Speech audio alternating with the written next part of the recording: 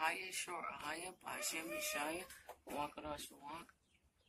This is Shabar Israel. The Most High is here. He was here yesterday from sun up to sundown. And we talked about certain things, and he told me to keep prophesying for 12 more months. Well, my request is that he cut the time short by 6 months. So that would put us around late November.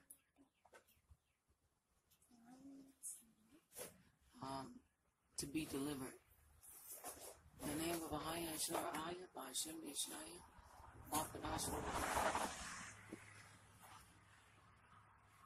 I noticed that you were still here when I got up. And this is my prayer that you shorten the 12 months that we spoke about to 6 months. I do not know if you're going to speak today, but this is my prayer before you. In the name of Ahaya and Shor Ahaya, by Hashem Yeshaya, Wakadash will walk, so be it. Because you said that they will begin bombing, and if they begin bombing, that means that no flesh will be saved. This is my prayer once again. Ahaya Shor Ahaya, by Hashem Yeshaya, Wakadash will walk, so be it.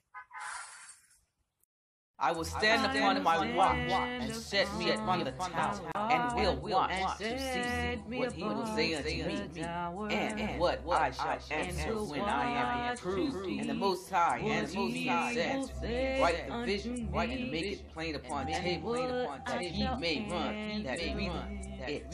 For the vision is yet for an appointed time, but at the end it shall not lie.